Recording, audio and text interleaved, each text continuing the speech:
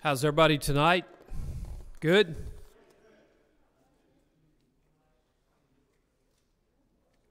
Okay, quiz time. A couple of quick questions.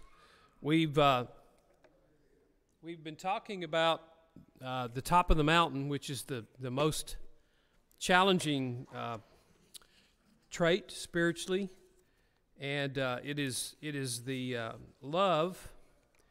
Do you remember the Greek word that we use for that word love at the top of the mountain? Anybody remember? Yeah, it's actually a very close cousin. It's agapen, A-G-A-P-E-N, used 33 times, but same concept as agape. Agapen, it's a form of the word agape, used 33 times. And so what we've done the last couple of weeks is we've looked at 7 signs of love in your life. This is the highest form of love. There's a reason I believe it's at the very top.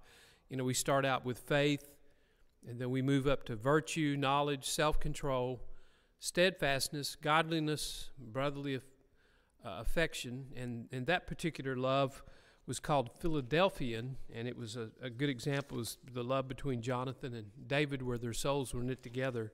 So this is the highest form of love. Now, I believe that as we go up the mountain and we get up to the pinnacle of love, there's times where we still may struggle with some of those characteristics or traits. You know, we may not have mastered them all, but the idea is that we go up there and add to those, and then the most mature Christian can demonstrate unconditional love, agape love. So let's go through our list very quickly, and then we're going to get to the last 4, actually the last 3 tonight, and we'll talk about that. And then next Wednesday night, what I want to do is kind of a summary where we review these very quickly and just take questions and answers, and we'll talk about applying these in our lives and some of the challenges that we face in these Christian attributes.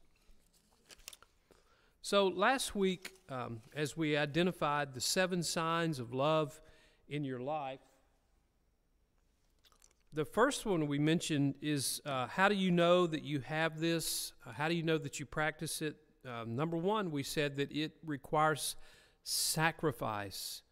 If you're around a person where it's always all about them and their interest and their needs, and they don't ever stop to even ask people how they're doing or what they can do for somebody else, they're not practicing this form of love, agapine, because agapine requires sacrifice. We see Jesus who sacrificed himself.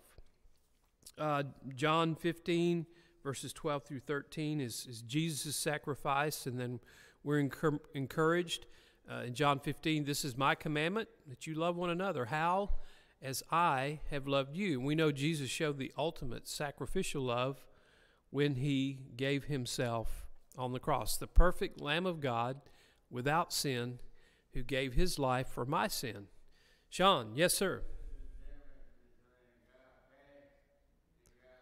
Agapine is just a different verb form. It's the same word, basically. Agape, agapine.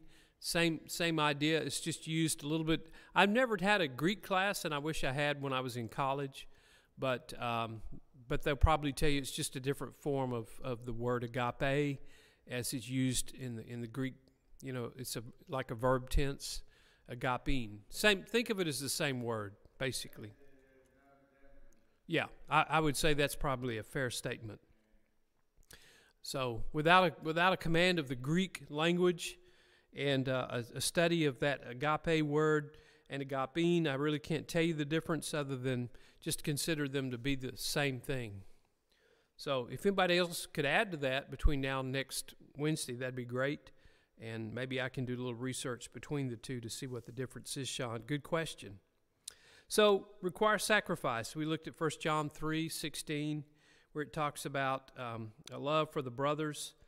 And then we went to number 2, the second sign, it's a humility, a cooperative spirit toward people. So this kind of love gives people the benefit of the doubt. It gives them a little space, a little grace, a little spirit of loving a person.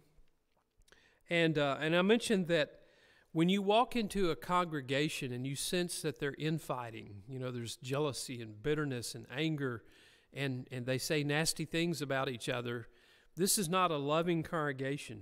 That humility just doesn't exist. And we looked at Philippians 2:2-5, Colossians 3, starting in verse 12, put on love.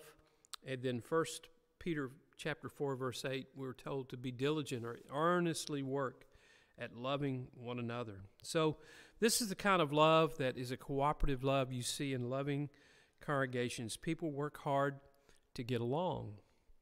Now, it doesn't mean that we tolerate sin. We know that the church at Corinth was rebuked in 1 Corinthians 5 because they tolerated a brother who was actively engaged in sin, yet considered himself a member of the congregation.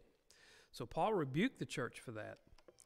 So number 3, our next list of seeing 7 signs of love in your life is it is a love that is mixed with grace and abundant forgiveness.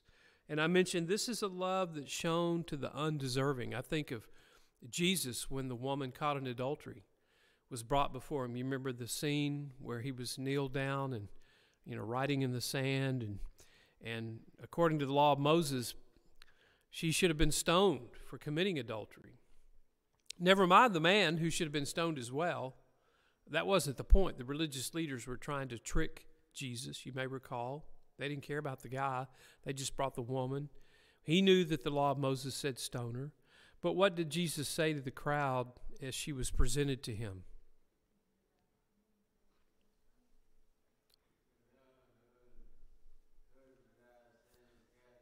There you go, Sean. Let him who's without sin cast the first stone. So Jesus never said that she wasn't guilty.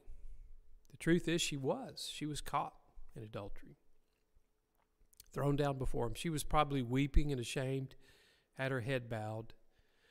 And so Jesus addressed them. I want you to think about your life. Tell me that you don't have any sin in your life, and if that's true, feel free. Go ahead and stone her to death. Throw the stone at her if your sin is not absent in your life. And so I think maybe the older men thought about that, reflected on what Jesus said, and they dropped the stone.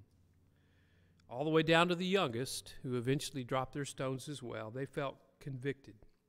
But it's a love that shows grace and mercy and abundant forgiveness. Romans 5:8, Ephesians 2:1-5, and those are examples of the kind of love we need to have, where we are showing our love to even the undeserving. Blessed are the merciful, for they shall obtain mercy. Loving the people who've messed up.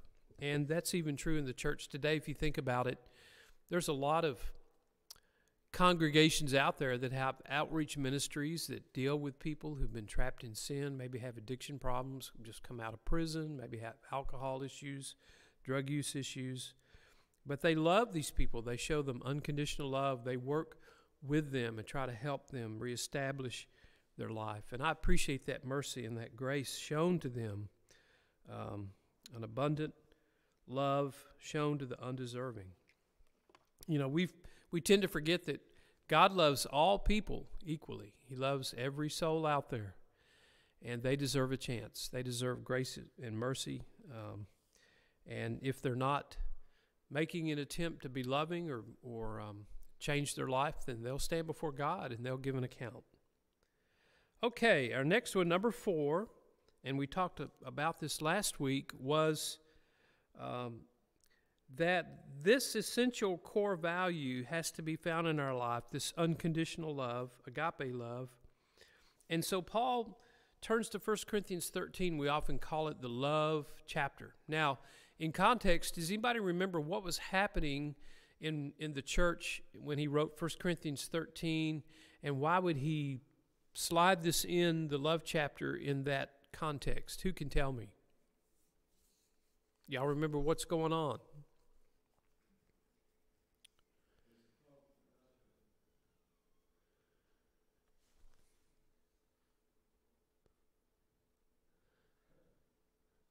Say that again. Oh, okay. I'm glad I'm not the only one that does that. I say that's when your train of thought derails. Yes, sir. Who said that? Yeah, it was gifts. Go ahead.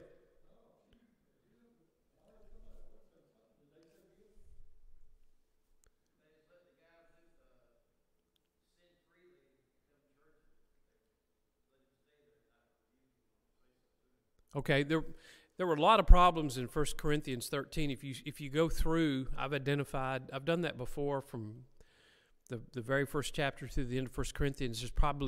It's up in the teens, the number of problems Paul's having to address. They had questions about divorce and remarriage. They were tolerating sin.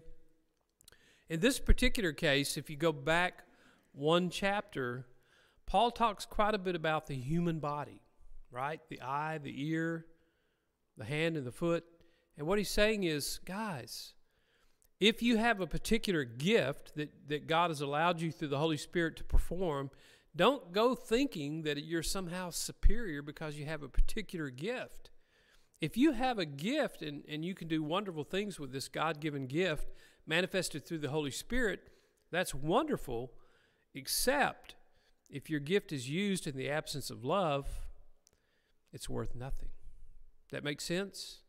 So that's why Paul puts 1 Corinthians 13 where he does. And he says, look, gifts are important and they're part of God's plan, but they're nothing without love. And so that's why he starts off 1 Corinthians 13 using examples like, if I can do this, but I don't have love, if I can do this, I don't have love, it's nothing. I can speak in tongues of men and of angels, but don't have love. Okay, Glenn? They also function, in fact, he said something unseemly, which is King James meant the out of sight parts of the body are the most important. And he said, you're losing sight of the fact you've got the visual stuff that can be seen or heard are the most important, and they're not. We're all important in God's sight and in God's church in Christ. Amen. And he used a great allegory, and that was the unseemly. Yeah. Yeah. Let's actually go back to that if you want to. I was reading that earlier tonight. Let me get out of that app and open this up. Let's go to 1 Corinthians 12, because I really like Paul's message. Paul,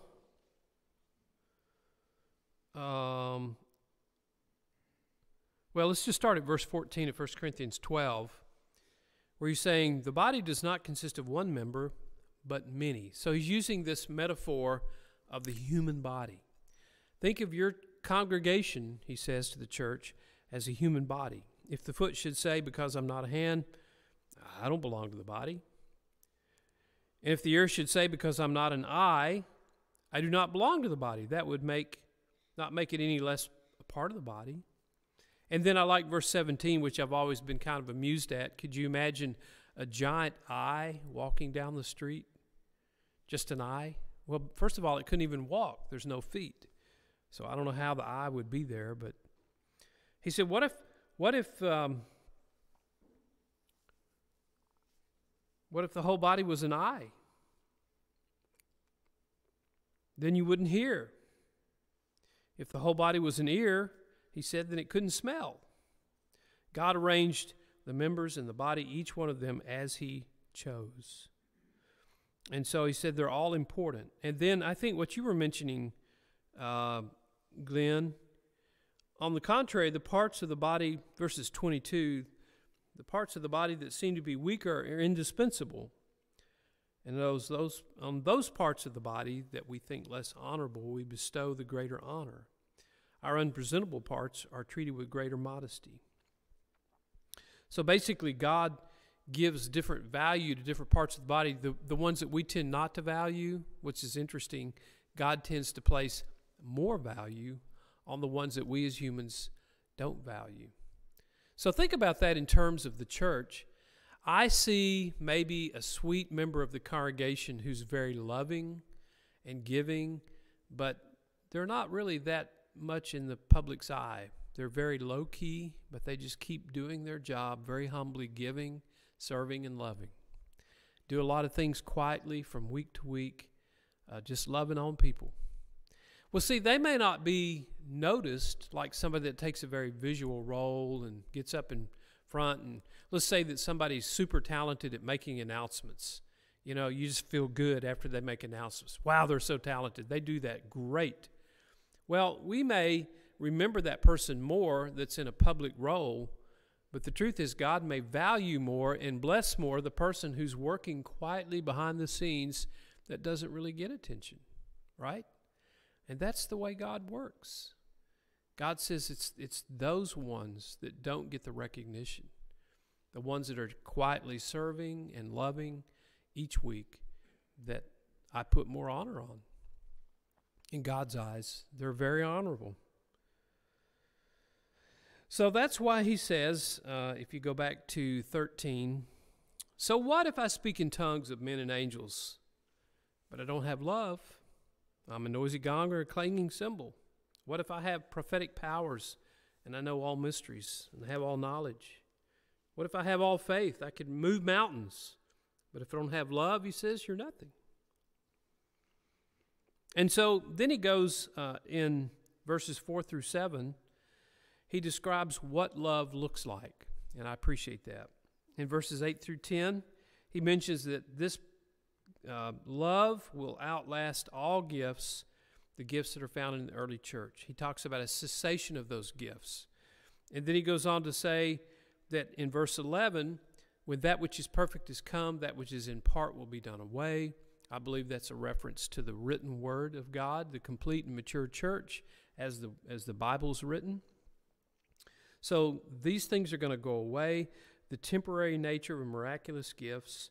But love, he says, always remains. If you want to go for something that's really important in your Christian walk, practice love. Practice the kind of love that you read about in 1 Corinthians 13. Faith, hope, and love, these three, but the greatest of these, he says, is love. Yes, ma'am. You did raise your hand, right? Yes, Juju. I read somewhere where you replace the word love with your name when you're reading that. Yeah. Like, Tom is patient, Tom is kind, Tom is not envy, he does not boast. Yeah, don't say that to Meg because she'll probably correct you on some of those.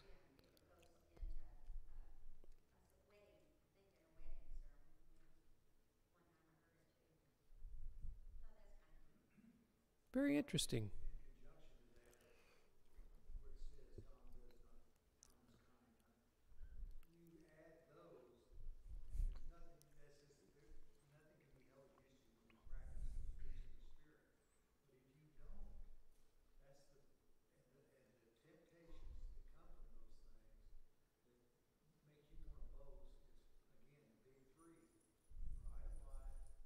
Yes, right.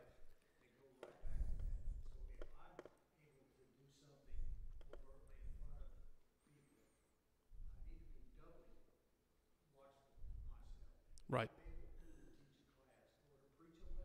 Mm-hmm. Mm-hmm. Yeah.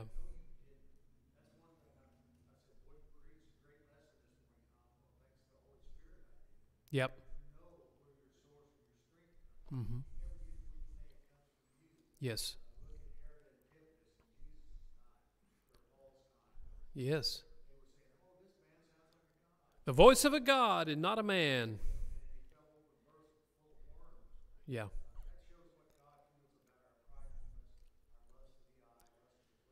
Yeah. So if you wear shiny costumes and enjoy the praise of men, watch out. Worms are coming, right? Yeah. He was in love with himself, wasn't he? Right. Yeah. It says that pride cometh before the fall. Well, I tell you what, God loves humble servants who are loving.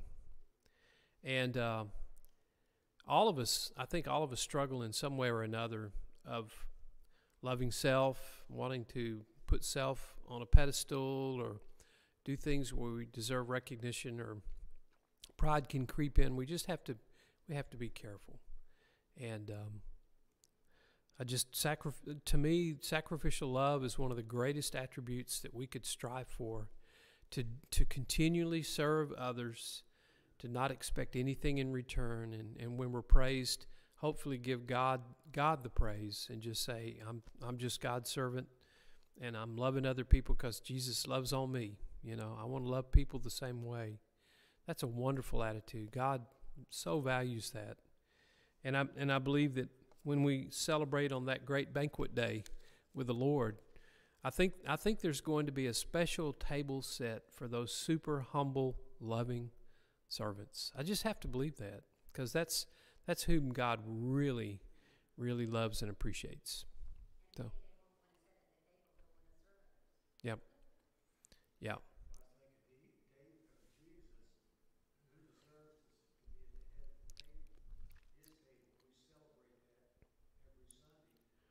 yeah, yeah.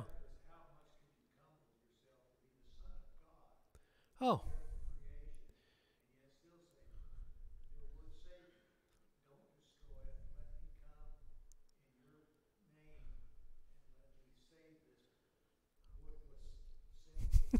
yeah, yeah,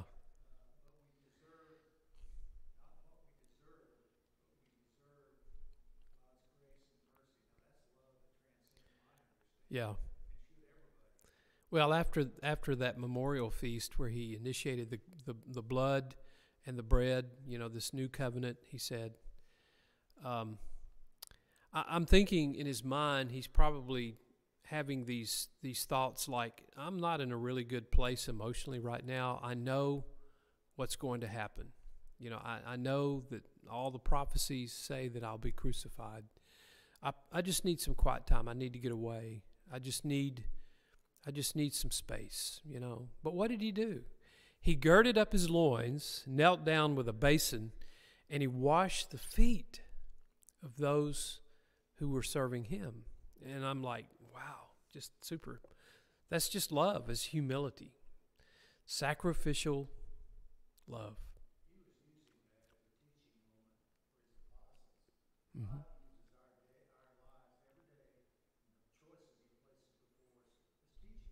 Amen. Amen. Yep. Yep.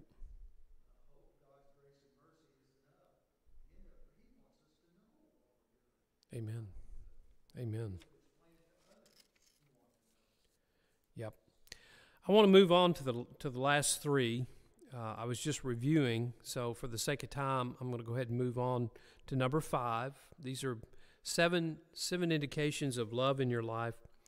Number 5 is a little different, and I touched on this last week as we were closing, but we may not think about this, but you need to have a passionate love for the truth.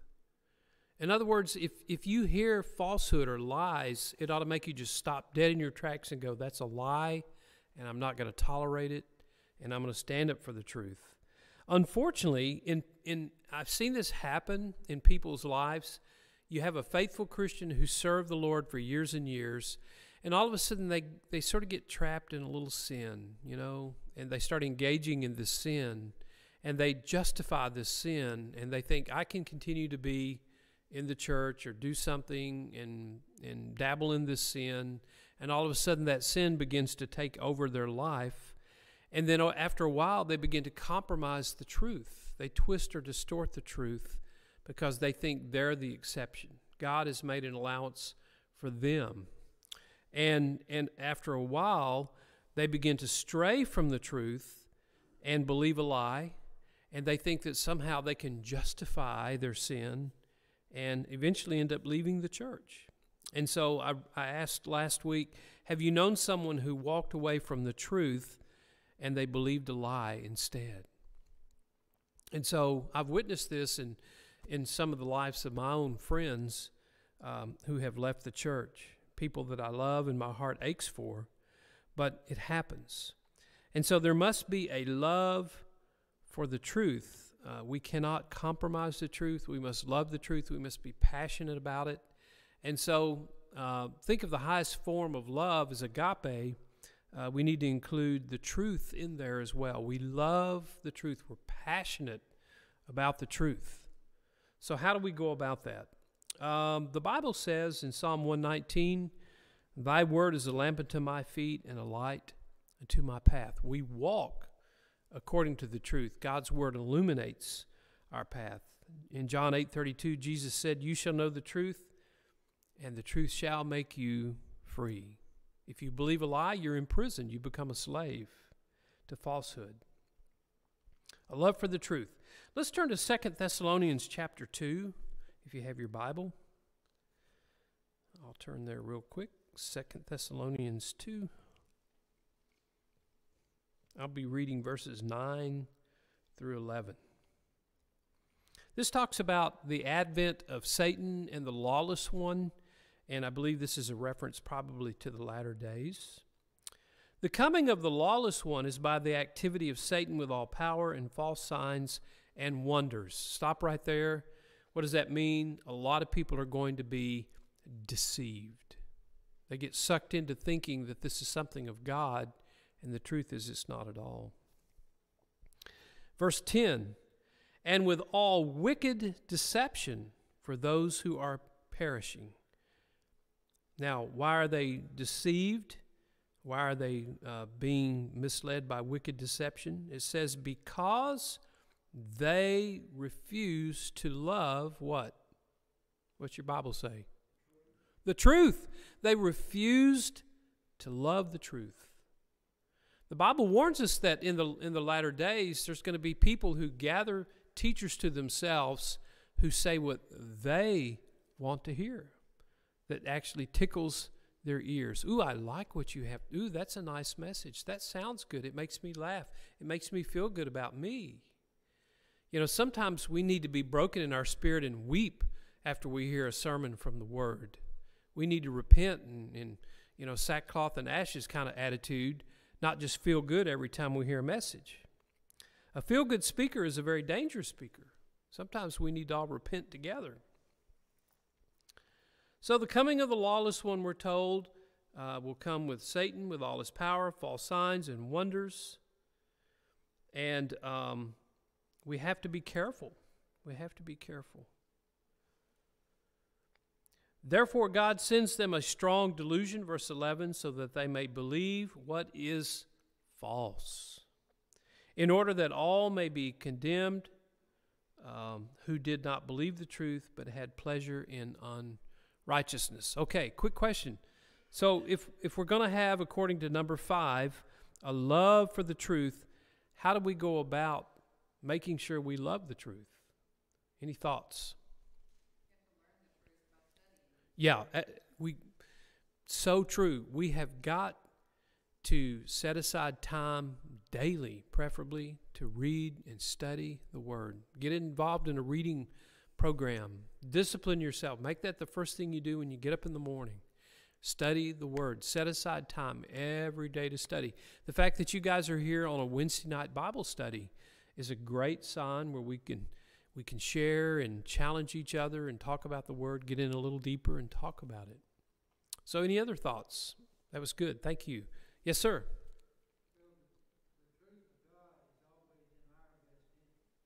Yes.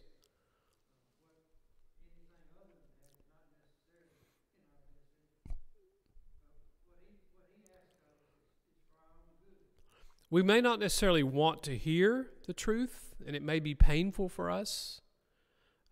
But I think when we look into the Word and we discern what it tells us, then we reflect back into our own life and we understand we need to change. Yes?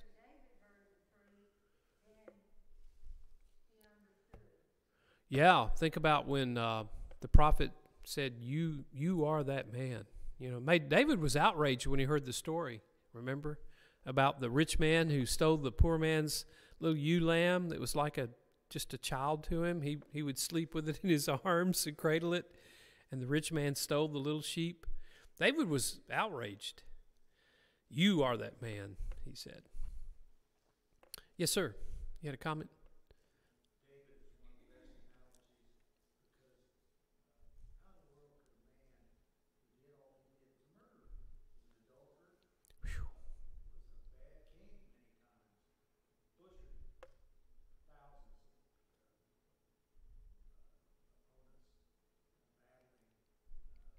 battled Saul, but yet was still honorable without fall. How, it sounds like he's a walking contradiction. He is. He is. But the thing is with David is when he was confronted with his sin, he repented. He had a penitent heart, didn't he? He didn't try to defend himself. Yep. He got caught up in it to the point where he was calling death on himself. He said, that man, he just didn't say, he said, that man's worthy of death. He ought to be put to death for what he's done to that Mm-hmm. poor little owner of that little sheep. Ewe lamb, right? Right. Yep. When he the full impact of that hit him, how do we respond?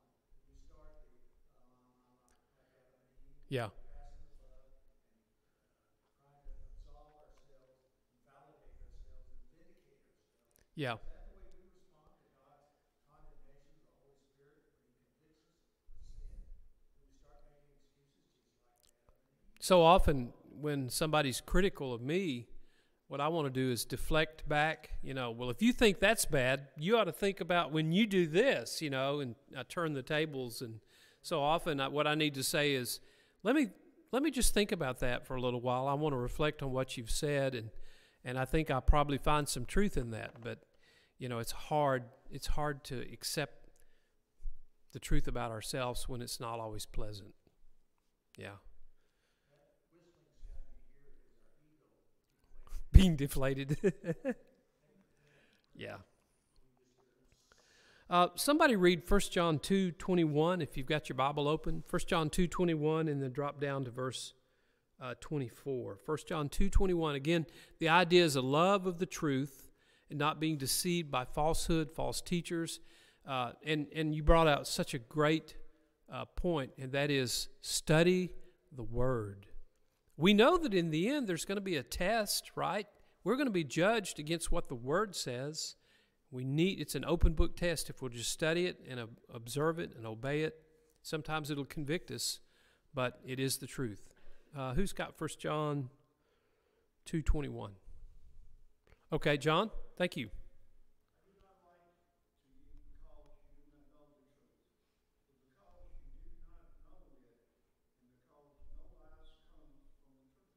Okay, so pursue it, passionately pursue it. Did you read 24 as well? 24? Yeah, drop down to 24. See that what you have heard from the beginning remains in you. If it does, you will also remain in the Son and in the Father. Yeah, see that it remains in you, what you have heard, the truth.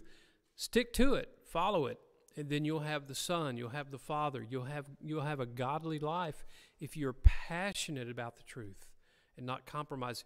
It just breaks my heart when I hear about religious groups, right? Modern religious groups who decide that the Bible is not inerrant. In other words, there's some things in it that culture's changed, society's changed, laws have changed. And so in order to be maybe more real in the minds of the world and attract people from the world, they've got to modify or change the truth a little bit to be more appealing. Wow, that's dangerous. To modify the Word of God just so we'll be more appealing to the world. I don't think so. Man, that's a dangerous practice. Isn't that what Satan's calling us to do daily? Oh, absolutely. Just meet them halfway. Just, when in fact you're not compromising, you're capitulating Yeah. to God. Yeah. Jesus said there's only one way to my Heavenly Father, and that's through me. Amen. I don't care what religious, if you're a Muslim or you're any other faith. Yeah. That faith professes any eternal life other than Jesus Christ. Amen. It's faith. I am the way, the truth, and the life. No one cometh to the Father except by me. No. Some people are offended at that. You mean Jesus is the only way? Is that what you're saying? I'm like, nope. That's what the Bible says. And God's word is inerrant. I believe it, and I must conform myself to it, whether I like it or not. That's what saves me, is the word.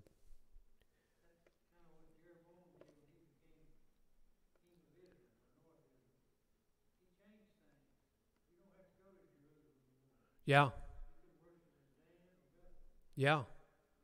Who was the king that ended up throwing the scroll into the fire?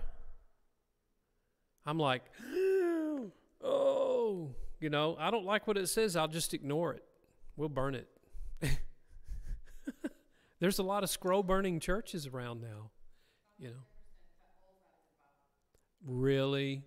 I did not. Thomas Jefferson cut holes out in his Bible. I had a friend of mine. He's a minister. True story. He went to study with her, and they got on the subject of baptism. She was very emphatic. She said, now, that's not what my Bible says. My Bible does not say that. And he said, well, turn over to such a page. Sure enough, there was a scripture missing. She had cut that section of her page out. So her Bible did not say that because she had removed it. I'm like, what do you do when you have a study with somebody and they say, well, my Bible doesn't say that? Yeah. May I suggest we start with a complete Bible? Wow. Mm-hmm. What I define it to be. Yeah. Yeah, absolutely. Sean.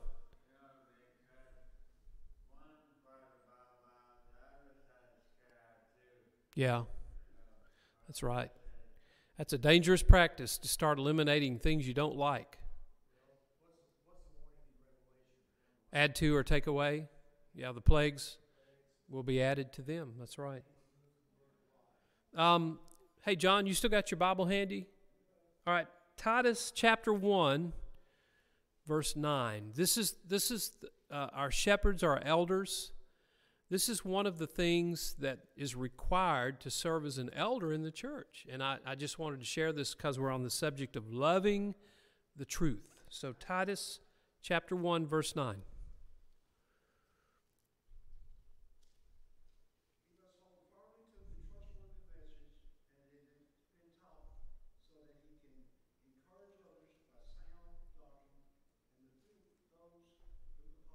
Okay, so the subject is an elder and sound doctrine. Now in the very first verse, what did it say he must do?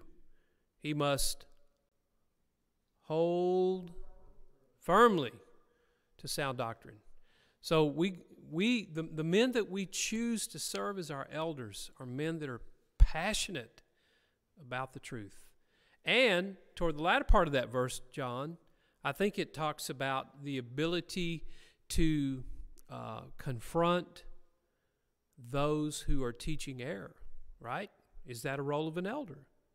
So you have to know the Word. You have to study the Word. You have to be a very skilled user of the Word to be able to confront false doctrine. So I appreciate the role of our elders to protect us and shield us. If they hear something that's not true, their antenna are like, bing, okay, we've got to deal with that because that's not biblical. And that's their job. That's their responsibility. They love the truth. They're passionate about the truth. All right, I'm running out of time. Very quickly, you might want to jot this down. 1 Timothy chapter 6, verses 3 through 4 is another reference to love of the truth. The next thing I want to read is 1 John 4. This is number 6, 1 John 4. And I'm going to read 16 through 19. But this love that we have, this agape love, if we practice it, we notice that there's an effect of it drawing us closer into God, a more intimate relationship. And this is really neat. It bolsters our own confidence of salvation.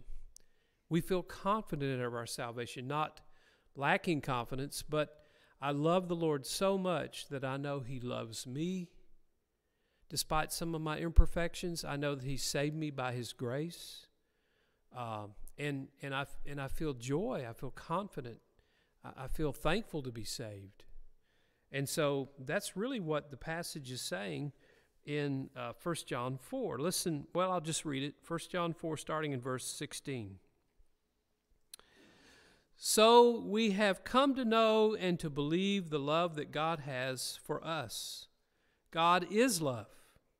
And whoever abides or lives in, walks in, dwells in love, abides in God, and God abides in him. Verse 17, by this is love perfected with us, so that we may have confidence. Is there any other translation that says a different word? Boldness, assurance, confidence for the day of judgment, because as he is, so also are we in this world. There's no fear in love, but perfect love casts out fear. Fear has to do with punishment. Whoever fears has not been perfected or completed in love. We love, why? Because he first loved us. If anyone says, I love God and hates his brother, he's a liar. So the idea is that if we understand the kind of love God wants us to have and we practice it, it makes us more confident that we are his children. Boy, it's kind of like, whoo, I'm at the top of the mountain. I'm practicing agape love, unconditional love. I'm loving the brethren, and I feel more confident in my walk with God. It's really exciting if you think about it. If you practice the love God wants you to practice, it makes you more confident of your own salvation. Last word, and this is number 7. How do you know real love when you see it? Well, once you appreciate the fact that you've got real love in your life and you're practicing it, then I was going to say number 7 is cherish and maintain it. Cherish and maintain it. Be on this constant maintenance exercise program where you don't lose that love you had. Make sense? Now, can this happen in our lives? Can we grow apathetic? Can we grow casual? Maybe take that love for granted, let other things distract us? Sure, it can happen. If you'll turn to Revelation chapter 2, you're going to see that there's a congregation that's warned, one of the churches in Asia Minor, that this happened, this very thing. Revelation chapter 2, verses 2 through 5. This is the church in Ephesus. We're told by the Lord, who's speaking to these various congregations, he says to Ephesus in Revelation 2, I know your works, your toil, and your patient endurance, and how you cannot bear with those who are evil, but have tested those who call themselves apostles, and they're not. You found them to be false. He goes on to say, by the way, this is sounding pretty good. I know you're enduring patiently and bearing up for my name's sake, and you have not grown weary. So far, so good, right? Until verse 4. He says, this one thing I have against you, Ephesus. I have this against you, that you have abandoned the love that you had at first. Now, how does that happen to a church? How do they abandon that love? What do you think?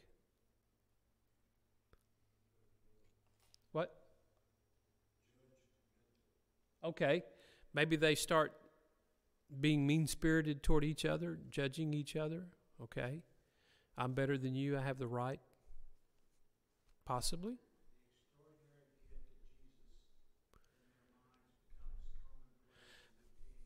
Yeah.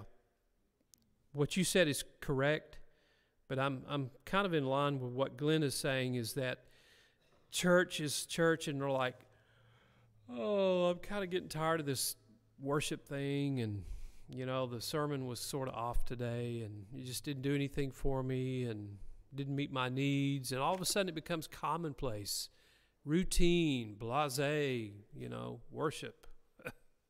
I've heard the message of Jesus on the cross so much, I'm tired of it. It grows common. It doesn't wow us anymore. It doesn't move us to tears. That's how you lose your first love. Well, I hate to bring it up, guys, but remember when you were dating?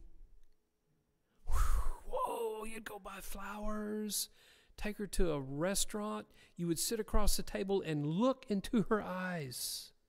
You would have a conversation. And you might even hold her hand and listen to what she said, right? 20 years later, you go to a restaurant. You know, you're both looking at your tablets or on the phone, or you might say 5 words to each other, or, you know, what do you think, dear? Or, what happened? Why?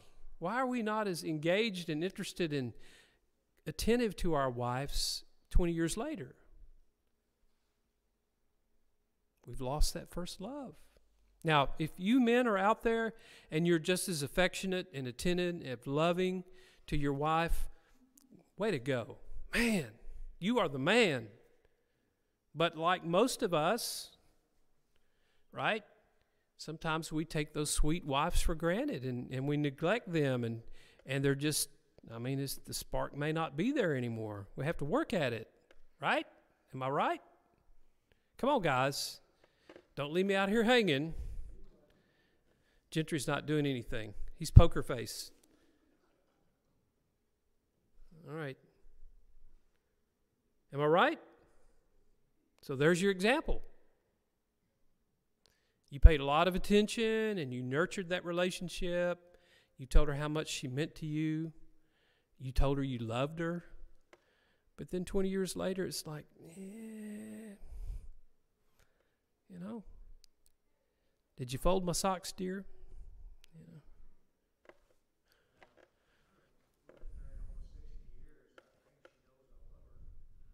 Okay, well, maybe we need to ask her that. Okay. He moved. Did you see? He just went right on.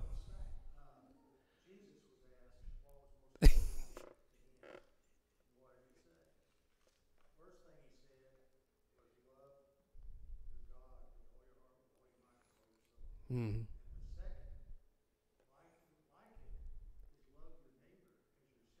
Yes. Yeah.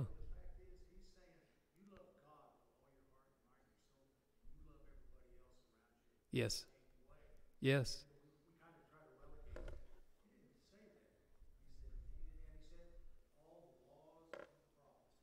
They're summed on that, yeah. Yep. Amen. Yeah, I like the little bumper sticker on the back of some cars that says, "Love wins." In the end, love conquers. It can overcome evil. It can overcome enemies. It is victorious if you love. Just wonderful. By the way, I was going to tell Dennis, I've been doing some study on the fires of coal. Remember we talked about that a couple of weeks back? So sometime in May, I'm going to do a Let the Bible Speak about what does that really mean, fires of coal. So just thought I'd share that with you. It's a neat study. Okay, very quickly, we're out of time. Number one, the love that God wants us to have, the highest form, requires sacrifice. It requires humility. Number three, it is a love mixed with grace and forgiveness. Number four, it is an essential value. 1 Corinthians 13. Number five, we must demonstrate a love for the truth. We talked about that tonight. Do not ever compromise. A love for the truth. Number six, it's a love that draws us closer to the Father in a more intimate relationship and bolsters our confidence. And finally, number seven, we must cherish it and maintain it all through our Christian walk and never take it for granted. All right. Appreciate all your comments tonight and your thoughts, and I hope you've enjoyed this study. We'll wrap up next week with sort of a summary or review, try to apply some of these things, and we'll talk about the benefits of showing these characteristics or traits in our life.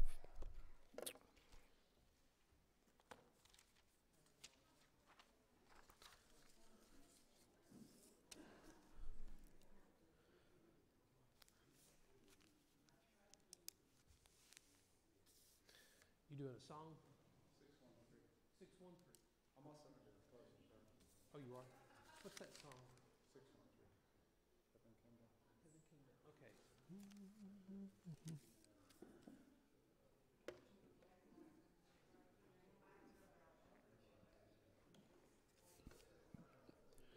All right, we appreciate y'all being here. We'll go ahead and get started with our invitation.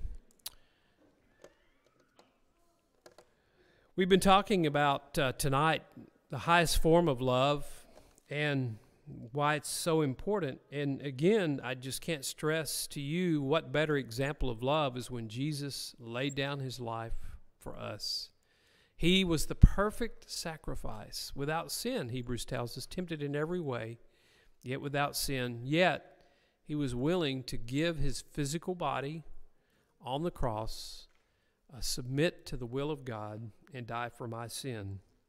No greater love than this, he said, than a man lay down his life for his friends. So I want to challenge you to ask yourself, if I understand or truly comprehend how much God loves me, how do I show him in return that I love him? What have you done lately to show God that you love him? Have you given up a certain sin?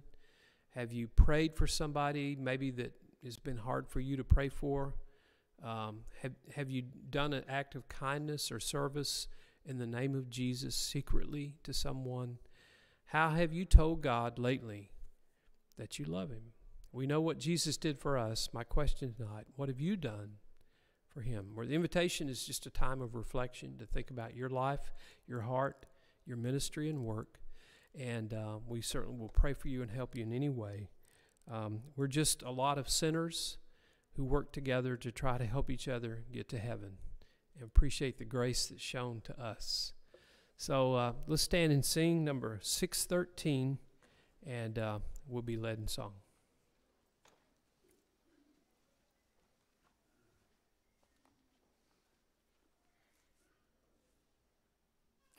Oh, what a wonderful, wonderful day I will never forget.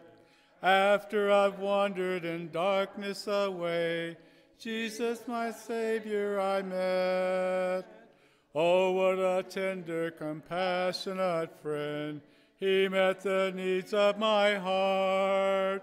Shadows dispelling, with joy I am telling, he made all the darkness depart. Heaven came down and glory filled my soul. When at the cross the Savior made me whole. My sins were washed away, and my night was turned to day. Heaven came down and glory filled my soul. Born of the Spirit of life from above, into God's family divine, justified freely through Calvary's love. Oh, what a standing is mine!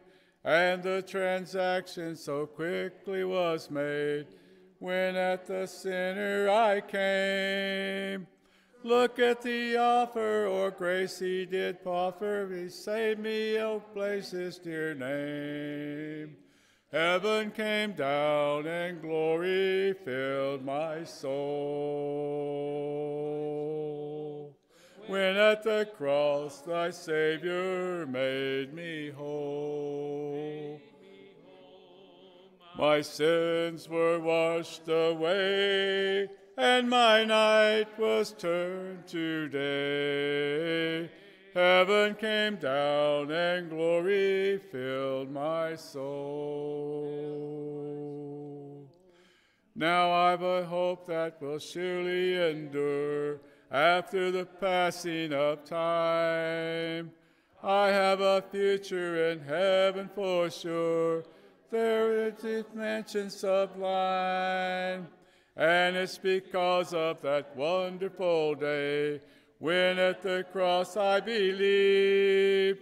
Riches eternal and blessings supernal from his precious hand I received. Heaven came down and glory filled my soul. When at the cross my Savior made me whole. My sins were washed away, and my night was turned to day. Heaven came down, and glory filled my soul. Thank you, Roy. Yes, sir. Some quick announcements. Our Ladies Song group is going to meet Friday at 12:30 here in the Fellowship Hall. Our Brush Up on Friendship, that was a ladies' event scheduled April 17, unfortunately is going to have to be postponed. We're going to shoot for May 22. We really apologize for that, but Meg found out yesterday she's going to need to have outpatient surgery on Friday. So just remember her in your prayers, and we hope that everything goes well. But we, again, apologize for having to change that, but we're shooting for May 22, Saturday, for the ladies who are going to do Brush Up on Friendship. So should be a lot of fun. We hope that you can change that date to the 22nd. If you're graduating from high school or college, Joanne Shepard needs a picture and a list of your future plans. We need that by May 12th. We'll include that in the bulletin. There's some Lawwood Christian Camp retreat dates. If you want to jot these down, middle and high school is going to be April 16, 18. Elementary school, April 23, 25. So those are the dates. And then there will be a flyer, more information on the youth board. There's a bridal shower for Savannah Garrett and Ethan Peterson on Sunday, May 2. So if you'd like to help Savannah and Ethan celebrate, that's going to be from 2 to 3:30. And they're registered at Target at Walmart. That will be in the Fellowship Hall here at the building on May 2. Any family news or information that we need to share with anybody tonight? Anybody? Yes. Lisa told about the England man last week that had COVID and was on the ventilator. He passed away. The England man? Mike? Okay. Make a note of that. He passed from COVID. I have not heard any updates on Freddie Garza. I heard he might be slightly better, but it's a difficult recovery. Yes. Yeah. Yeah.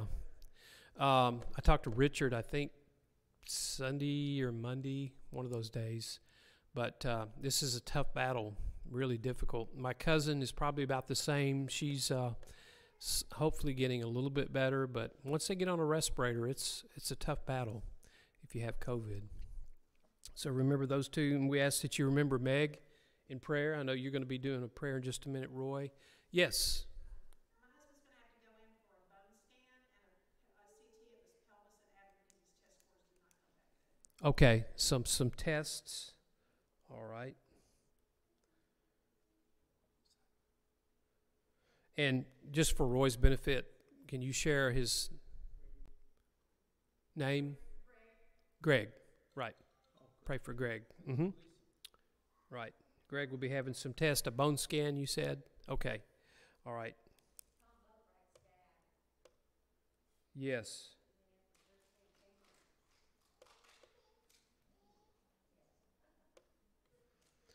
Tom, how's he doing?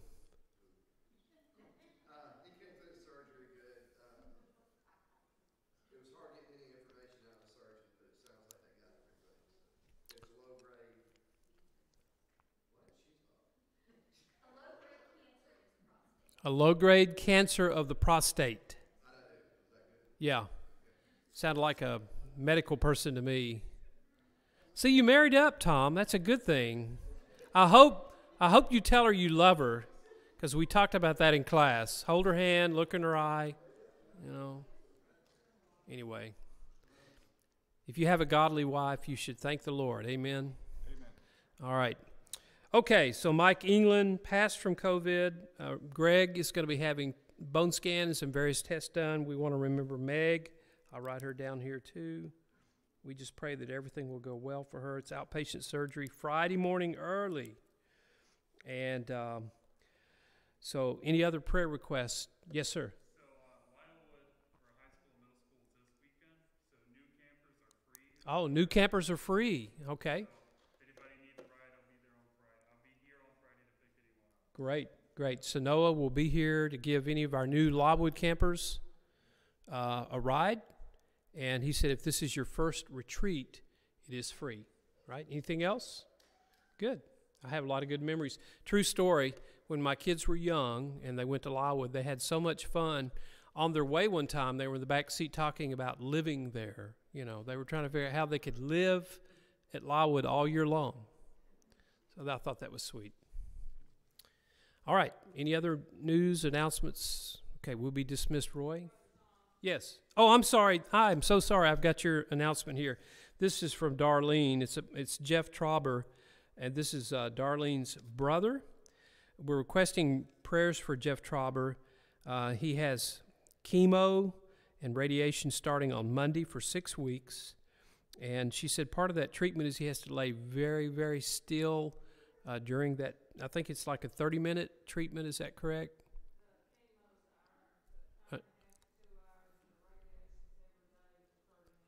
Every day for 30 minutes. So she has an address. Cards can be sent. I'm going to put this address up on the bulletin board in the back. Jeff Trauber, 1902 Hogan Drive, and that's Springfield, 37172. And I'll put that up in the foyer if you want to send her brother, Jeff Trauber, a card. All right, Roy.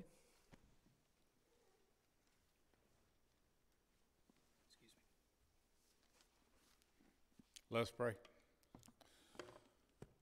Our holy Lord and Heavenly Father, we thank you for all that you've given unto us. We thank you for the courage that you give us to face each other every day. We thank you for what you've given to us in the strength from within in our soul, that we can know that you have us, you're behind us. Dear Lord, I ask that you be with Meg, or we ask that you be with Meg as she goes through these tests and prepare for the surgery. We ask, dear Lord, that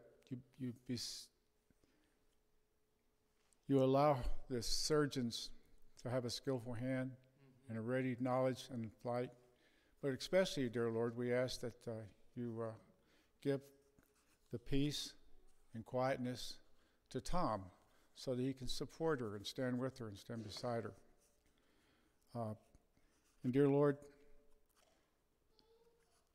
we know that they are a good couple, and they strive hard to promote your word here at the church. And we ask, dear Lord, through all of us, through our own heartfelt, that you be with them. We ask, dear Lord, that you be with Greg as he goes through his test, through the bone scan. We ask that they find that everything is negative and that your healing hand can come upon him and bring him back into us. Be with his lovely wife so that she can give him the moral support that he needs. We ask, dear Lord, that you be with us so that we can be insightful and see and know what to say to give them comfort and peace. Dear Lord, be with Tom Boatwright's dad with the prostate cancer. We ask that it would be able to be eradicated and that he can go back to the normal life of aggravating Tom. We ask, dear Lord, that as Tom stands forth and looks at him, that he can have the calmness and the stillness to face the dilemma and to give him hope and to let him know that he is loved by all of us and he is loved by you. We ask that you be with Darlene's brother, Jeff, as he goes through his chemo, and that he's able to keep his spirits up, and he's able to know that he's got a guiding hand with him as he goes through the process. And dear Lord, be with the family of Mike England, who died recently from COVID. Give them the courage and strength to carry on and to remember the things that he'd done in his life that helped him to set off and bring blessings into their lives. Be with each and every one of us as we go out into the world, dear Lord. Allow us to shake this fear that people have of this disease or this pandemic that's going on. Give us the hope that man does not lose hope in you and not necessarily rely on the hope of what the government can provide for them. We ask, dear Lord, that as we go forth and we see the people on a daily basis, we can look into their eyes and see the hurt and walk them through and tell them that there is a light.